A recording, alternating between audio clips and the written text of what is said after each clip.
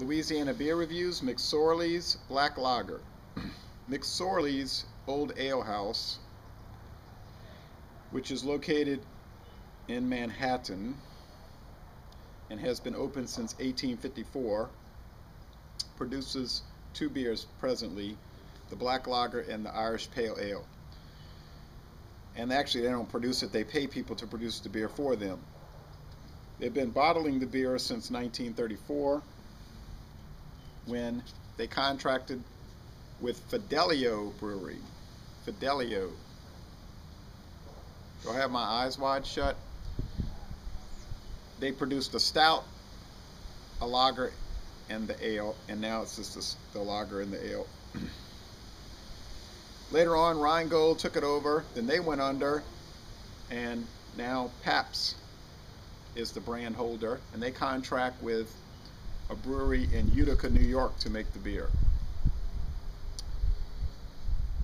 I don't know what the alcohol content is. They don't say on the website. Beer Advocate has it listed at 5.5%. I guess that's true. Another thing, this ale house on East 7th Street in Manhattan did not allow women in. Women were not allowed in, but in 1970, a court order commanded that they let women in. So, you know, America is the land of the free, where you're told you're free to do whatever you're told, basically. Anyway, this gets a B on Beer Advocate.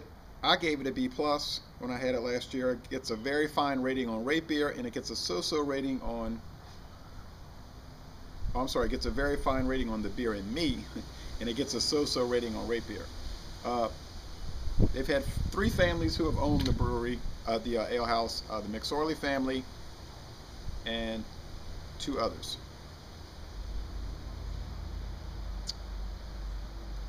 And they have a whole timeline on their website of when different McCarrans bought it, and the present family,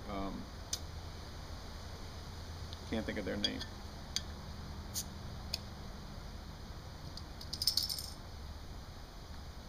Pretty good amount of smoke with this.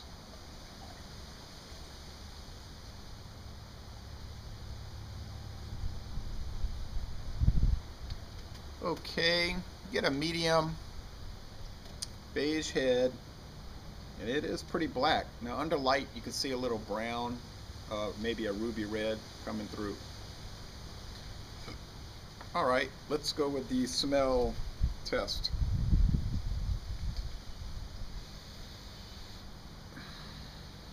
Get dark roasted barley malt, maybe some creaminess, some breadiness, maybe some clean water. That's about all. Let's go with the taste.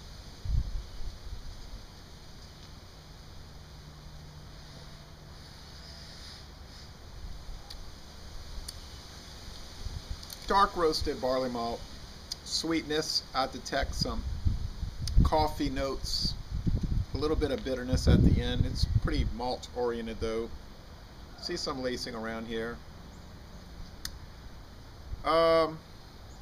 It's probably not quite as good as the Dixie Black and Voodoo.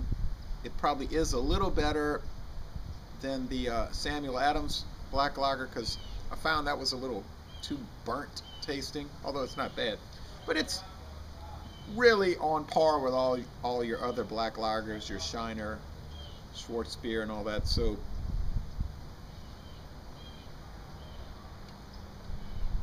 I bought this in Metairie, Louisiana for $7.99 a 6-pack, and the pale ale was the Irish pale ale was also $7.99. So the price is competitive with all these other deals, and so it is a Pabst brand,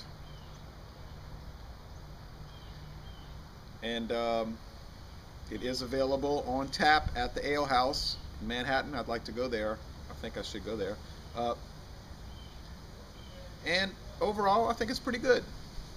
I'll stick with the B+. It's very good.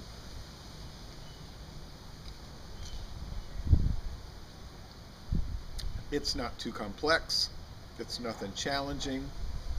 But for a nice, pleasant, easygoing beer, I don't see anything wrong with it. So Le Bon Temps Roulé. This is a very good beer. And by the way, the body is sort of light to medium, and the finish is crisp, clean, refreshing, and pretty dry.